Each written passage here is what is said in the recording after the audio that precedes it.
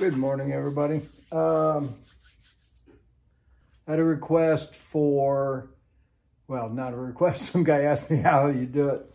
How to hang one of these bird feeders. So I'm going to show you the process I go through. Pretty simple, actually, but I'll show you how it's done.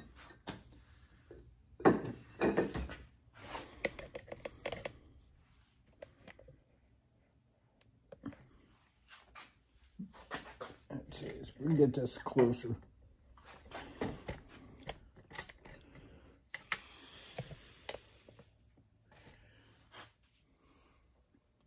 Okay, there we go. No, but further back. Okay, so lid is separate, obviously. In the bottom of the bird feeder, there are two holes I put in while it's still green. Those two holes are to run the cable through. What I use is this. This is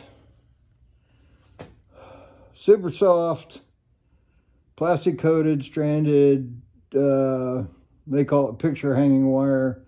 I call it aircraft carrier. Maximum weight's 43 pounds. I was hoping to give it the size. They're just calling it a number 5.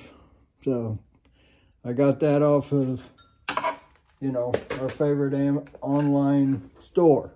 So everybody can figure out what that is. So anyway, you also need these little, these are going to be very hard to film. It's a very soft aluminum knurl, I guess is what you'd call it. Anyway, it's a clamp, and you feed your cable through there one time. Just let it slip down the cable. And then I put the cable in through the top here, through one of those holes, which sometimes, like today, is not going to be easy. Pull the cable back through. You have to have enough cable that you can reach back up to the top of the feeder here. And then you find your clamp. Hope I'm not standing in front of the camera here. You find your clamp and you feed the little aluminum thing through there. I'm going to try and zoom in. I've never tried this, so nope, not going to happen. All right, so I'm going to try and hold this closer then. So you got the clamp on the short end here. The tag end of your cable is just barely sticking through. And what you do is you just get the edge of it. These are little side cuts. Where's the lens? There it goes, little side cuts. You barely catch the edge of your clamp. And I usually clamp it twice. So, as you can see, only one side of it is crimped onto the cable. The other side still slips through. So then what I do is I pull, turn your piece over, pull all of this down. That puts the cable clamp clear at the bottom of your feeder.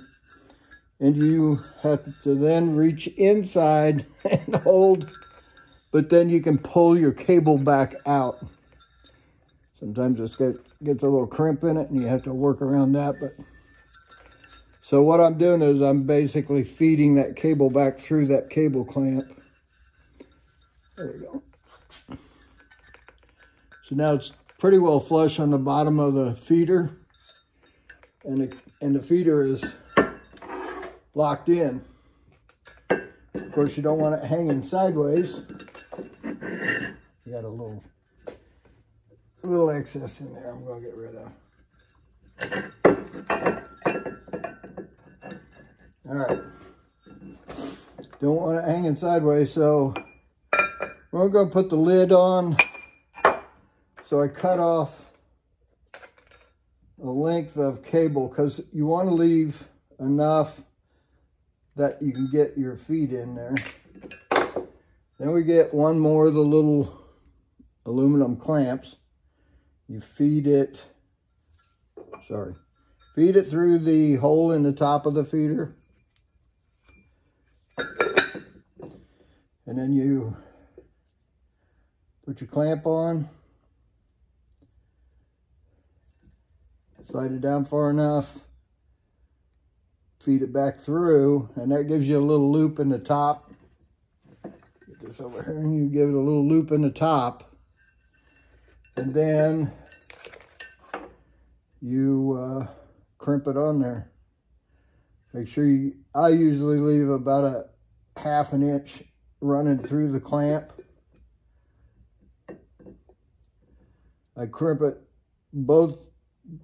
all the way across this time. So when it's crimped, it looks like that. And that gives you a feeder. Now I've had these hanging outdoors in the backyard for probably 4 years. Cable hasn't rusted because this is a plastic coated cable. And when you will go to feed it, you unhook it from your hook. You just set your thing over on the side, fill it up, put this back on, hang it in the tree. Or wherever you're hanging it. The squirrels have a hard time getting into these because they've got to lift it, and the cable kind of protects them from getting in. I mean, of course, they eat it off the bottom, but I hope that explains it for you. If you have any more questions, just leave a message or a comment. That's a short video for today, and I hope you enjoyed it. I've also got all these bird feeders. That's not a very good one. Let's try another one. There we go. So, got my little bird feeders here, or bird houses. These are wren houses. And that's a finished product on those. That'd be handy, so I thought I'd show them to you. There's a cork in the bottom here. You pull, I'm going to jam that in there pretty good, but in the spring, I guess you're supposed to, or late fall, you're supposed to pull this out, remove it, and then you can get your last year's nest out, and then reinsert it, and you're good for the next year. So that's a birdhouse. I've got videos on how to make the birdhouse and the bird feeders, so hope you enjoy these. I'll talk to you later. Please like and subscribe.